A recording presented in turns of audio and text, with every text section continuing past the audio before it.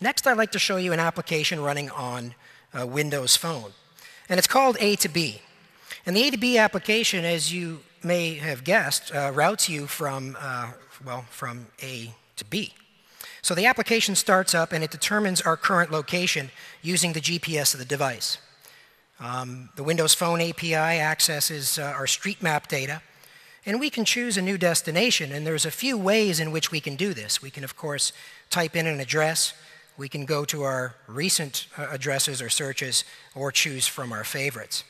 So let's go to the Palm Springs Tramway, which those of you visiting Palm Springs, this is a very popular tourist destination.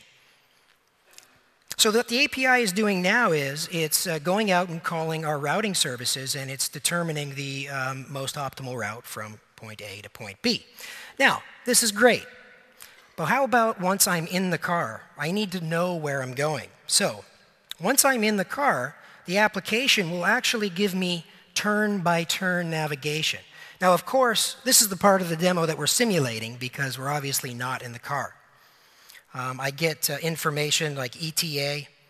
I've got our destination in miles, as well as a distance to our next waypoint, which in this case, in the distance, looks like it's a left turn.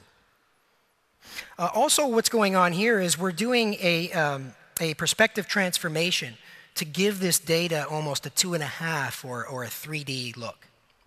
Okay, excellent application, Windows Phone API, using routing, using the device's GPS, and really useful.